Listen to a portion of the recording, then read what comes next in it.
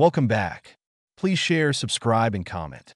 AT2019qiz is a tidal disruption event, TD, that occurred at a distance of 215 million light-years, 65 megaparsec, from Earth. It is the nearest TD discovered to date. It was discovered in September 2019 by observations in ultraviolet, optical, X-ray, and radio wavelengths made at the European Southern Observatory (ESO), situated in Chile, and was presented in October 2020 by research published in the monthly notices of the Royal Astronomical Society. It involves a star with a sun-like mass and a black hole with a mass of around 106 solar masses.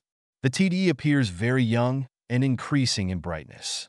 The encounter tore away half of the mass of the star and threw debris at a speed of 10,000 kilometers per second, comparable to that observed in supernova explosions.